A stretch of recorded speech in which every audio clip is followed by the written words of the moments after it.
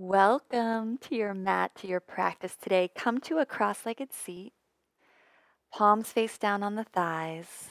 Let the eyes close, shoulder blades glide down the back. Slow your breathing down. Take a moment to take stock of your internal landscape. On your next breath in, inhale, reach the arms up. As you exhale, right hand to left knee, left hand behind you, little gentle twist. I like to even bend my right elbow, help me navigate deeper into the twist. Every in-breath, get a little taller. Every exhale, bend that right elbow, pull the navel towards the spine.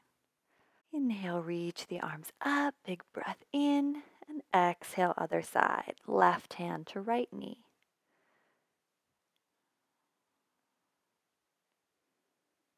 Inhale, lift the heart. Exhale, bend the left elbow if you like as you help support the body in this twist. Beautiful. Inhale, reach up. Both arms up, and exhale, reach forward. So taking this into a forward fold. Just allow the head to be heavy. Relax the jaw and the tongue. And use your hands, head last thing to come up, to slowly return to seated. Switch which shin you had in front. Inhale, both arms up, sinking your in-breath in your arms. And exhale, folding forward. You can sway a little bit side to side. Just experiencing this forward fold with the opposite shin in front. Walk your hands back to your shins. Let's transition to lying down on the floor. Soles of feet on the floor, knees point up, reach the fingertips forward, slow spinal roll down. Head is the last thing to touch the mat. Extend both legs, pull the right knee into the chest. Interlace the fingers around the right shin. Just giving yourself a gentle squeeze. Relax the shoulder blades down into the mat. Notice if the traps became elevated or tense.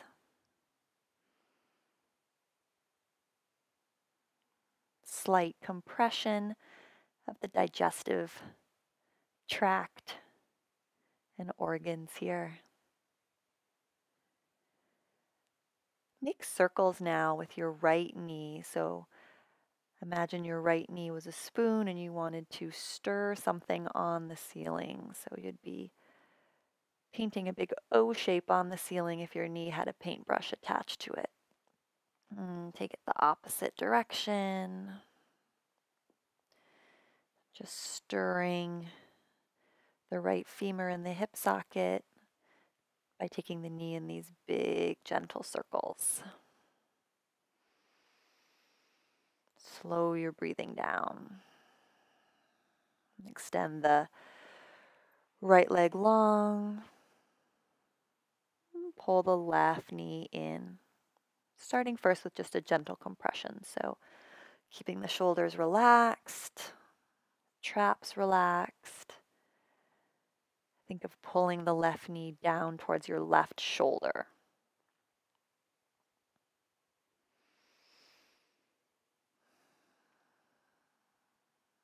Inhale deeply and begin to make those circles now with the left knee. Lying on your back here, see if you can send the breath into the belly. So each time you breathe in, you're thinking of the belly puffing out. Reverse the direction of the circles with the knee. Extend your exhalation, lengthen your exhalation. And then on your next big out breath, let the left leg slide down. Rest.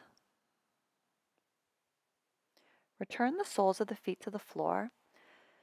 Lift your hips, your booty up, and shift it over to the right, and let your knees fall left. Arms come into a goalpost or cactus shape. Lift the knees so they're in line with the hips. Gentle twist. Gaze can just stay up at the ceiling or even over the left shoulder. I never like to take my gaze in the opposite direction of the twist.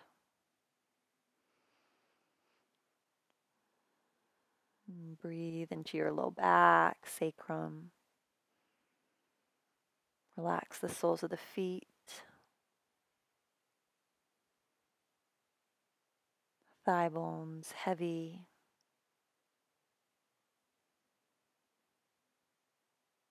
Allow gravity to be your friend here.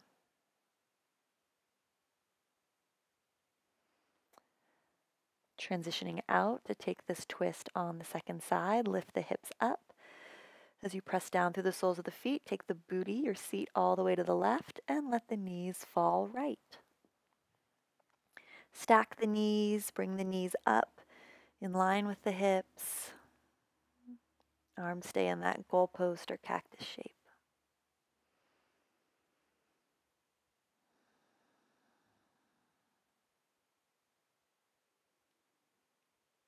Continue to slow your breathing down.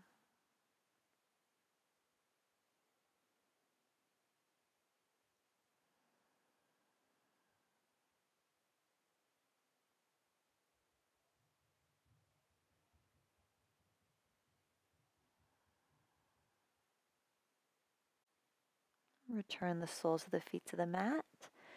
Press into the feet, lift the hips, lengthen the tailbone forward, so pelvis in neutral, setting the sits bones down, and then pull the knees into the chest. Really wrap your forearms around your shins to give yourself a giant squeeze. And coming back to our circles, hold just under the knees, and make some teeny tiny circles now with both knees to massage the low back. So smaller is actually better here. You can reverse the direction. Massaging the low back into the ground. And now squeeze the shins towards your chest one more time. Use your hands. You can roll to one side, however you need to get there. Come up to a seated position. Pull the right knee in. Hug it with the right forearm. Reach the left arm up. And then take the left hand behind you. Right foot is flexed on that straight leg. Just coming into another twist.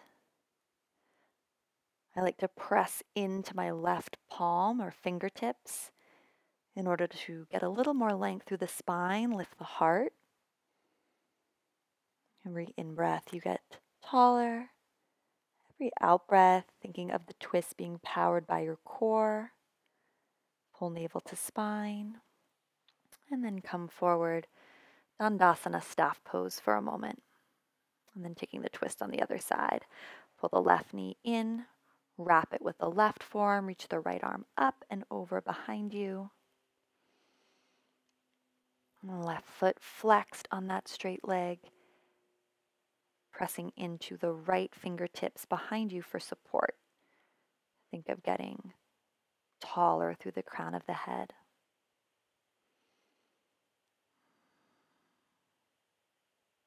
Keep slowing your breathing down.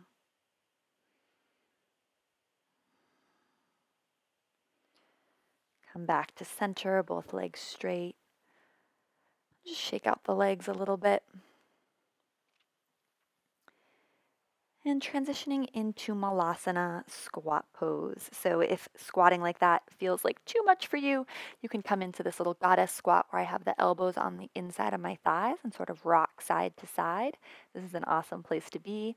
Otherwise, if full Malasana is in your practice, press the palms together, roll the weight into the pinky toe sides of your feet, use your forearms and elbows to Press the knees back in space and allow the tailbone to drop and get heavy. Dip the chin. Wherever you are, just slow down your breathing.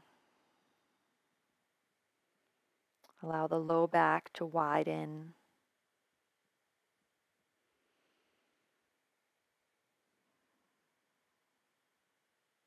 Settle into this sacred pause. Coming into seated. Closing out with some Sufi grinds, so hands on the thighs. And then just taking the torso forward to the side and back. And reversing the direction. Just loosening up the hips, the low back. Come to center and place one palm over the other at the area of the belly, the navel. Allow the shoulder blades to drop, heart to lift, eyes close.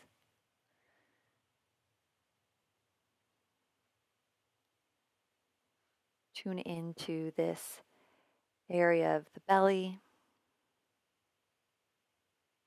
sending some healing there. Staying here for as long as you like, or coming back to any of the moves we practiced for longer holds there. Bring the hands to prayer, the third eye.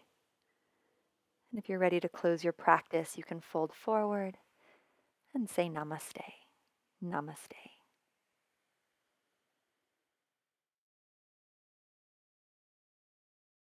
Hey, if you like this video, you are going to love my free Pure Beginner Master the Basics yoga class.